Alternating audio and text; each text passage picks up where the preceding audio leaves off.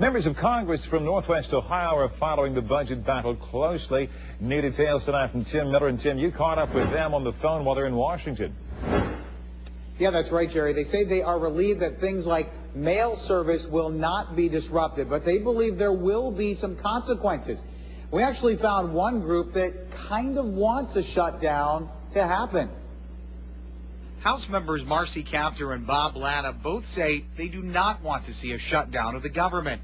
But the Democrat and Republicans start to pull apart when it comes to what to do to resolve. Bob Latta puts the blame on Democrats. He says they failed to produce a budget last year when they had control of the House, Senate, and the presidency.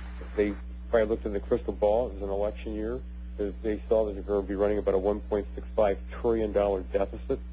That they decided it was probably better for them not to come out with a budget. But now we're living in this mess. Latta worries members of the military won't. Representatives Latta and Kaptur say their offices will remain open even if there's a shutdown. Tim Miller, WTOL 11. Now that takes us to our web poll question of the day. We want to know, are you concerned with the possibility of the federal government shutting down? Log on to WTOL.com. Let us know what you think. A teenaged Fostoria girl accused of killing Vera Jo Regal has been charged with aggravated murder. The charge in Hancock County Juvenile Court accuses Nicole Peters of killing Regal while committing